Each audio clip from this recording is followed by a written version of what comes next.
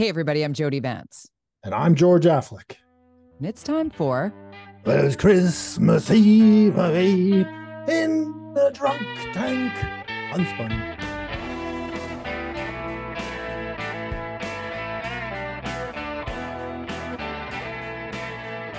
A little nod. Yeah. A little nod to Shane McGowan, Pogues. He died last night. It's probably one of the best Christmas songs out there. I know it's Amanda's favorite. Is it? Yeah, now they're both dead. So sad. It is sad. McCall died in what? She's trying to save her kid from a boat that was going to run him over, and it ran over her instead. Awful. Terrible. Awful. Anyways, Merry Christmas, everybody. It's almost December. You can start playing your Christmas music, I guess. Or go on a Christmas train if you can get a ticket. Oh, yeah. Speaking, good segue to Parkboard there, by the way. Thank you. Thank you very much. Oh, my God. What a week. What another crazy week at the Parkboard. Where do we start here? Do we want to start with the fiasco about the bike lane, or do you want to just start with the Christmas train? Because my beef with the Christmas train, they release more tickets because they've expanded it. I love this for the burn fund, by the way.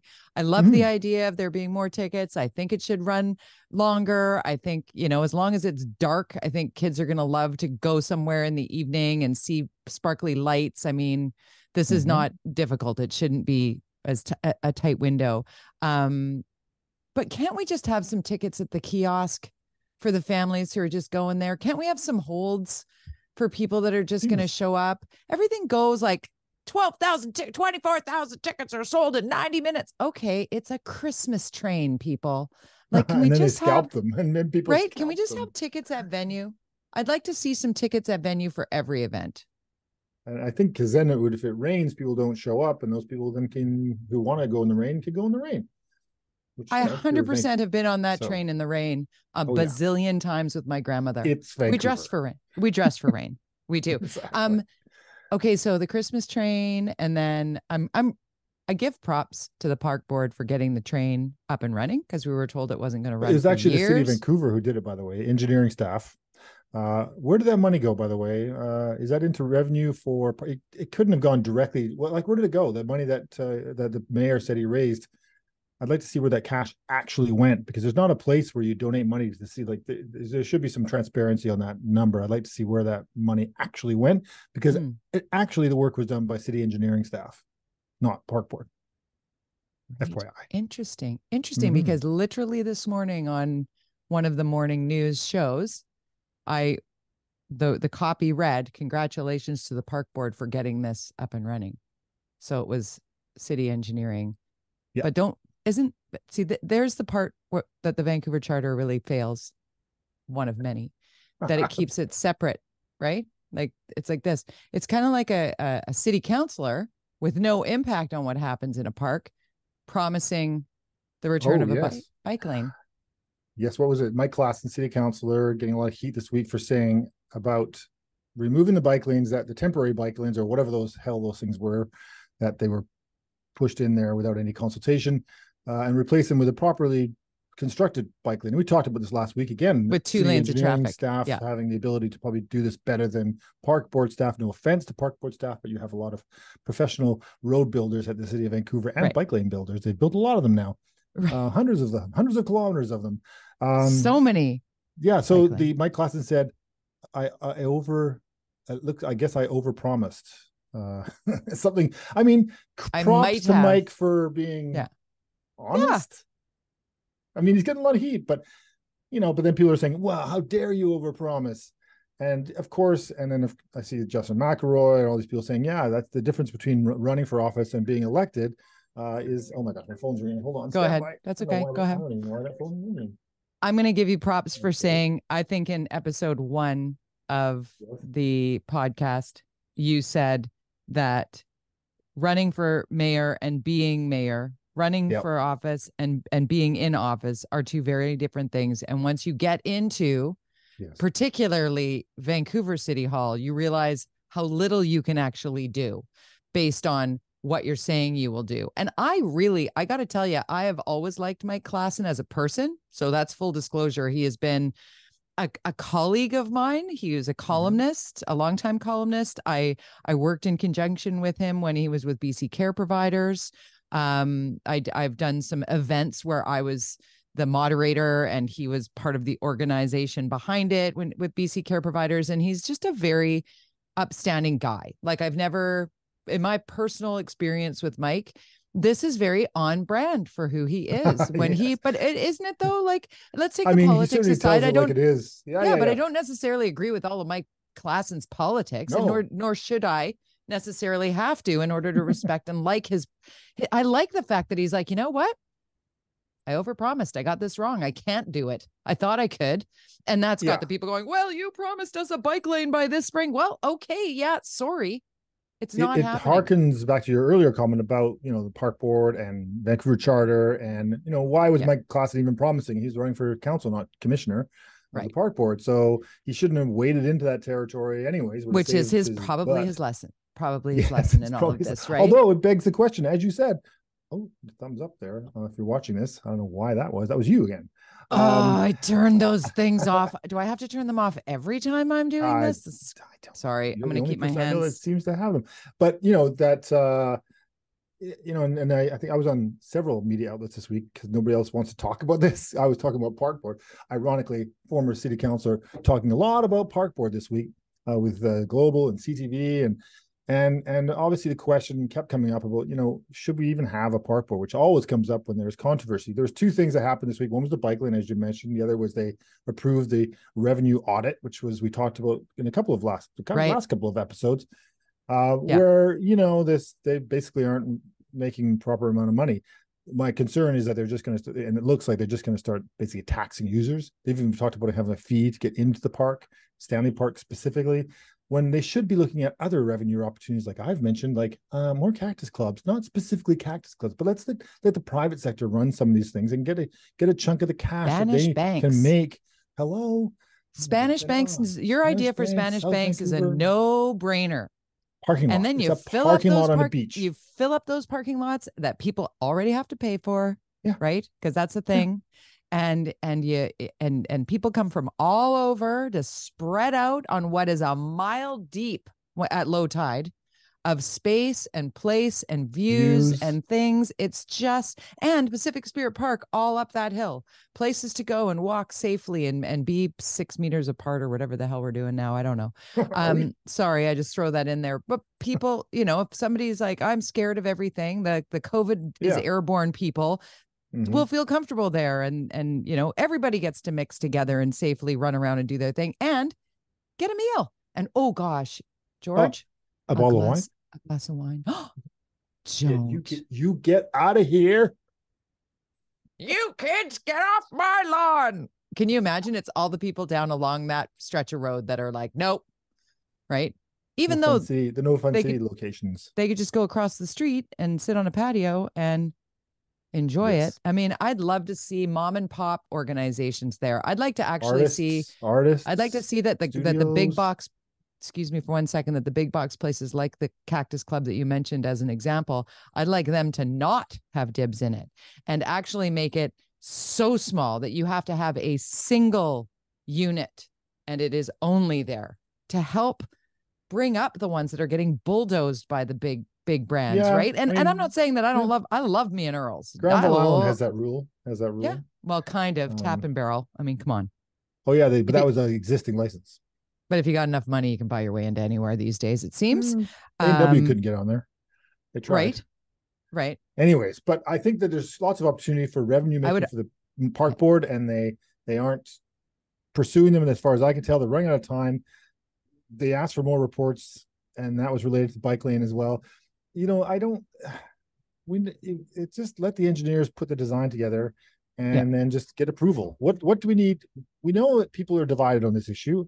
You just got to put a plan together and then approve it or not approve it. And there's only many competent people who can design bike lanes. Get those people and get them designing. There's one more thing about Stanley Park. Did you 150,000 trees need to be taken out because of the looper moth problem there? So there's going to be, there's going to be, and obviously the prior park board failed miserably in caring for the parks. Like, let's just be real. Let everything go wild.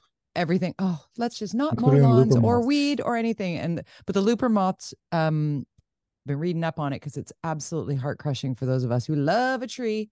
The 150,000 trees need to be removed from Stanley Park. Because they're already damaged. They're a fire threat. The looper moths kill these trees, and we do not need a horrifying fire in our downtown core in our beautiful park and wipe it out. So they're going to go in, but they have to strategically cut out that many trees, which means there's going to be traffic chaos to and from the North Shore through Stanley Park, because they have to figure out a way to get all of the equipment in and out while people still access the park. So while they're trying to figure out a way to charge people more at the park to make money, they're also gonna sorry, but we're gonna be busy sawing down the tree. But I'm sorry about the reactions on the screen. I've tried to fix it. It's in an update. Can you do the heart? Heart.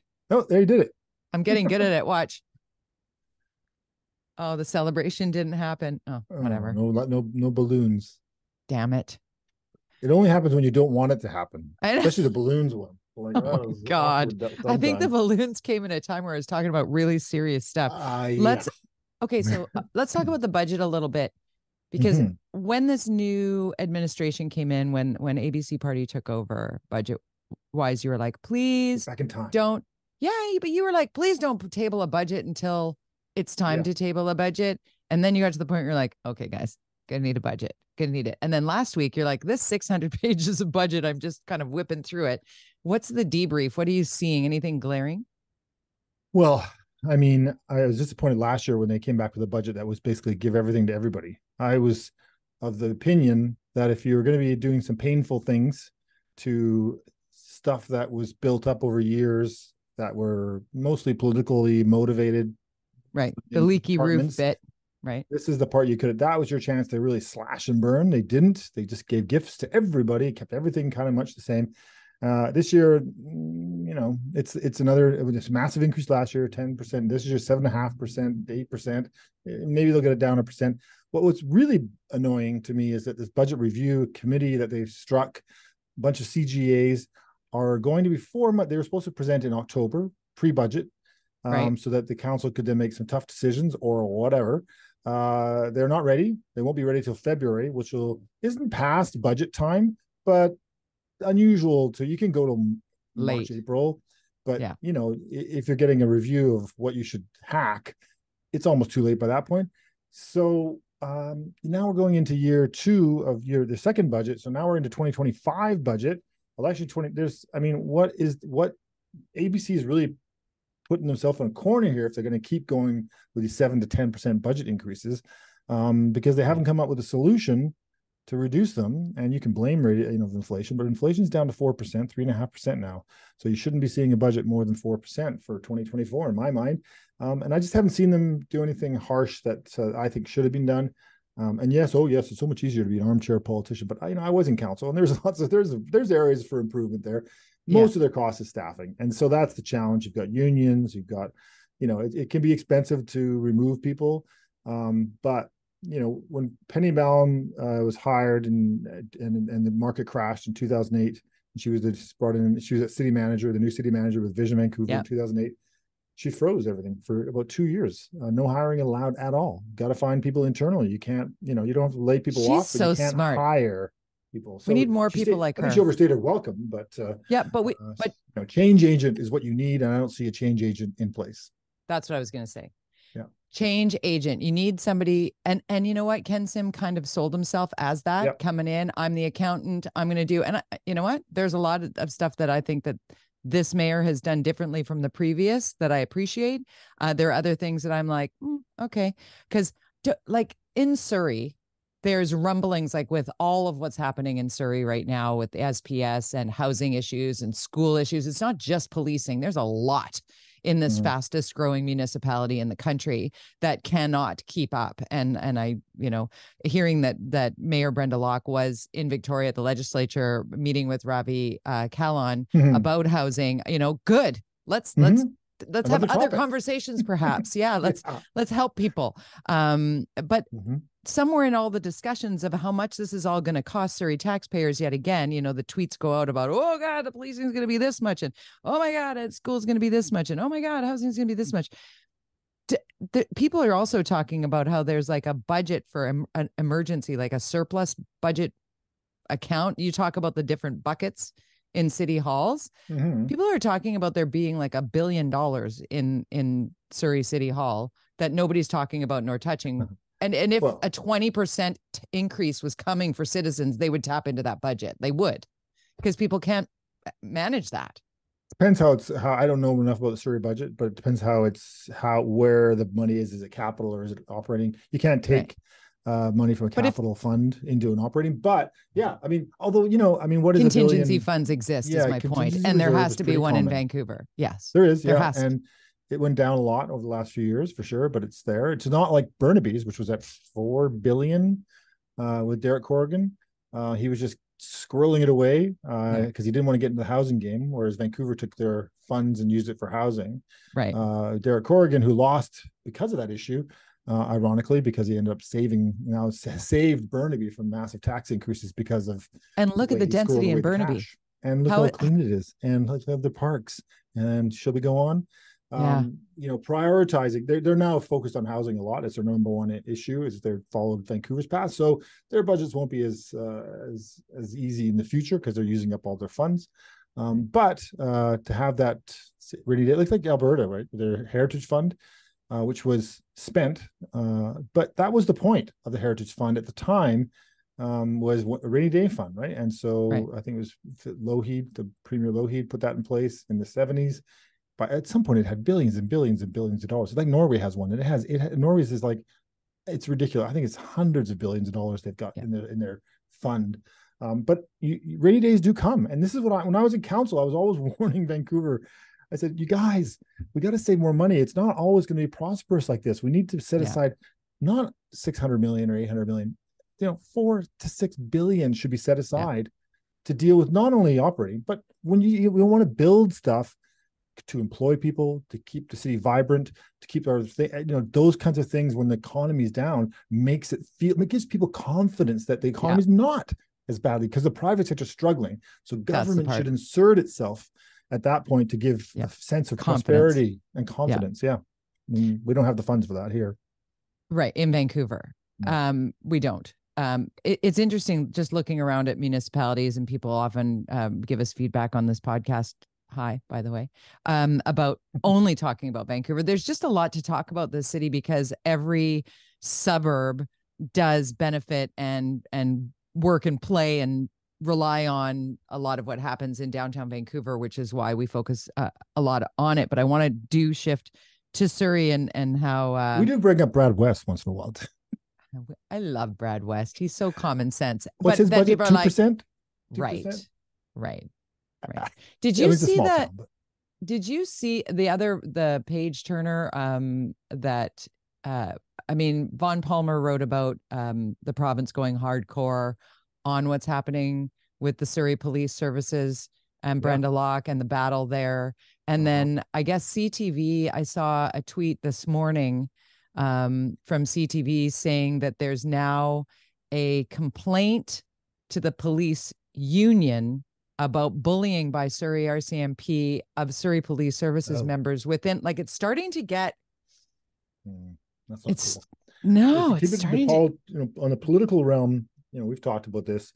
It's a win-win for her at this point. If she's really pushed herself into a corner, but at least she'll say, "Hey, I tried. I was here for you, taxpayers. I did what I could do. Now we are where we are." If that's what happens, it looks like that's where the province is just going to go. No. It's over. Right. She can say no to that budget, and the province will be like yes to that budget, and then it's like, okay, moving on, next. Yeah, exactly. So let's talk about ramming through housing, and there are like throwdown Twitter wars going on between MLAs and mayors right now on social media and just well, the process that the legislature was not particularly open, so you kind of rammed it through, but the BC Liberals, aka BC United, did that when they had a majority too, with issues. But I think I've said this before, and I see the point of a lot of people making this. Is this a slippery slope of provincial control, specifically on stuff that cities used to have control? And if you want to have a onerous public hearing process like we've had in Vancouver, where it takes months and months for things to get approved, and you spend millions to get something built, that's your choice. But this process is usurping the control of cities over a lot of development, where Michael Geller said there won't be, I think it was Michael, I forget. Somebody said there won't be a public hearing process, but I don't know if I agree with that. I think there's still Shirley Bond's going off on it. Yeah, I think there still Katie will Merriweather's be, because you going still off have on to have it. development permits and all that stuff. You still got to design the buildings. Yeah, you still got to talk to neighbors. Yeah, you still got to do all that stuff. Yeah. So I think it's a bit of a Chicken Little, like the sky is falling. But it does beg the question about, if the province could get away with this and the NDP, then okay, well, what else can we take care of? What else, and start. Okay, so I'm going to inject here from provincial policing, perhaps. A layperson's point of view, though, on both policing and on housing, because public safety and housing and affordability, and just having literally no place for people to go and more people moving here every single day. Fight amongst yourselves another time. I've never seen in my lifetime, I have never seen a situation that we're witnessing right now. And that's just layperson. So I get it. It's politics. That's why I'm not in politics and never will be, because I wouldn't be able to look around a room and say, you guys are actually speaking in the best interests of the people right now, because you're not. It's all about power and strategy and wedge issues. And how do I make you look bad? And because right now people need places to live. Like people are renting out beds in their house for thousands of dollars to co-sleep. What? Like, what the hell? My grandparents came here as immigrants with my mother, who's an immigrant, and they ended up buying a home. Do you think immigrants can move here now and buy a home? No, they nobody can't. can. I don't know who could buy a home. Like, exactly. At least in this, I wouldn't be able to buy a home. No way I could. No way. No. So that's what's different. That is exactly. Thank you. My point. If you all want to talk about why we're not having a better, more transparent process, because we're in a state of goddamn emergency is what we are. This is beyond. We don't have another 5 years to rag the puck here. We don't. We just don't. We don't have another election cycle. We don't. And everybody's like, oh, the NDP are going to really wear this. I don't think they are. I really don't. I don't think so. I don't think so. I mean, unless they do some more and they keep, creeping away. But I don't think they will. At this point, there's, the opposition's trying to. Federally, though, it's interesting to see what's happening, because you see. Oh yeah, nice segue. I like it. The Liberals are trying to blame the Conservatives for the housing crisis, but in fact, and I've talked about this before, it was decisions made by the Liberals, 1993, 92, when they dismantled the housing program that Pierre Trudeau had put in, which led to massive surpluses under Paul Martin, and people were loving that because it was very great times to be. People loved surpluses back in the day. Now people love deficits.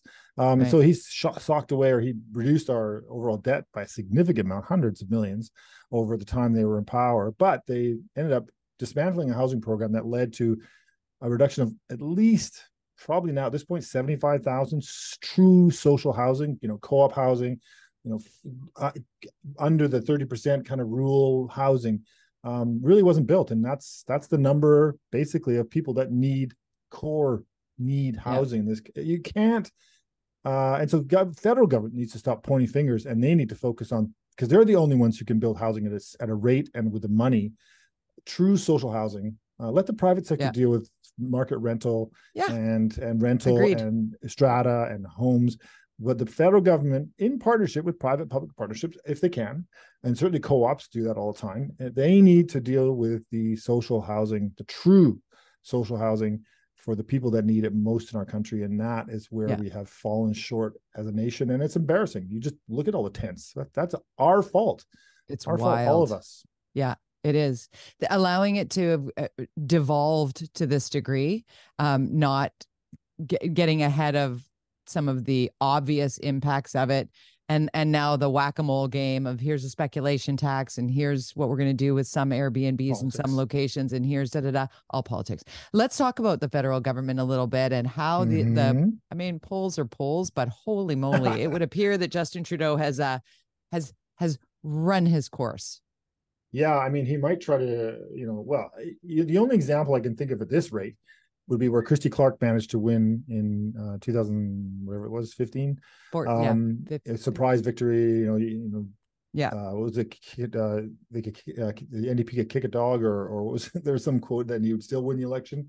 And he'd lost. The NDP lost with Adrian Dix. Adrian Dix could kick a dog and win the election. That was the front page of the province. This man could kick a dog. A dog. Look at how's that a thumbs up, guys? I don't want a thumbs up. Oh my god. Well, it was a thumbs down actually to the province, because they were so wrong. But the difference between that and what we're seeing federally is Christy Clark was the new leader. Gordon Campbell had left in a bit of a, because of the HST, which as it turns out was probably a good decision that we should have kept, but politics got in the way and we got rid of a good tax. We thought we had an affordability problem then though, right? Like when we look at where we are now, and then we look back to then, and I think those are the goggles that people need to look through, right? That's true. But I think Trudeau's days are numbered. So that's the difference. He's got to get out. He's got to leave. He's got to be able to open. And that's where he's doing the thinking now. And I give it days, if maybe weeks before he bails. He's got to call it soon. It's going to take a year to go through that process. They need to get a leader. They need to have somebody who's. Who do you think? The former bank head of the bank. Now his name has totally escaped me. Everybody. He was the head of the Bank of Canada for a long time. Then he went to England. Oh my God, it'll come to me. That's the I know who you're talking about, and I can't remember his name either. Anyway, so that would be the front runner if he jumps in, if we remember his name. Obviously, some of his key cabinet ministers, but the momentum that the Conservatives have right now is pretty gigantic. It's like we're talking, double the numbers of the Liberals. It was nothing like that in the last election, and Pierre Poilievre is doing a really interesting strategy. Mark Carney. Mark Carney. Thank you. Jesus. Sorry, everybody. Sorry, I was like, it's Mr. Carney. It's Mr. Carney. It's Mr. Carney. Yeah, it's Mark Carney. Mark Carney. Yeah, Mark Carney, Chrystia Freeland. He would be the front runner if he throws this name Francois Philippe Champagne, Anita Anand, Mark Garneau, Dominic LeBlanc. Those are the front runners, apparently. 6 potential Liberal leaders who could follow Justin Trudeau and a few long shots.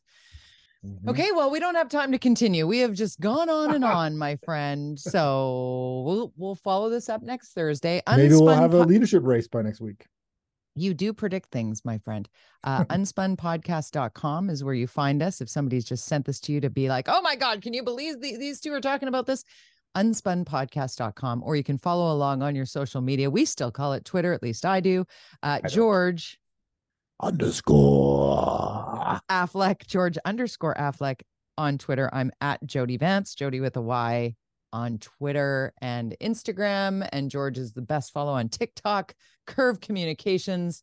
This podcast brought to you by Curve Communications. Buy your marketing from me. That's right. All right. Have a nice day. Do I get a peace sign? Do I get any balloons? Balloons? Something? Now you get Yay! Nothing. A thumbs up. Give us a thumbs up there. Oh, there we go. Goodbye. Bye.